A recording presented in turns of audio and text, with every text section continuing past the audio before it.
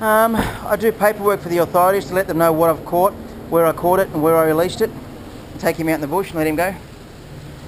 Because it said on the website, if you take a snake away, that encourages other snakes to come. It doesn't encourage other snakes to come, but it wouldn't surprise me if there are other snakes. What they're trying to say is there's plenty of snakes around. Look at that next to that. Yeah, it's that block on the grass up here, and it's full of palm fronds. Yeah, yeah. I asked the council, can they clean it up? They've got till the 12th to clean it up. Yep. But when they clean it up, that'll mean the snakes will move, won't it? Oh, well, just the best thing for you to do is cover those gaps underneath your garage door there.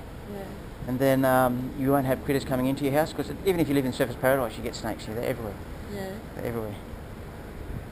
Anyway, I'll stick him in the car so he can relax, and you can relax, and I can relax.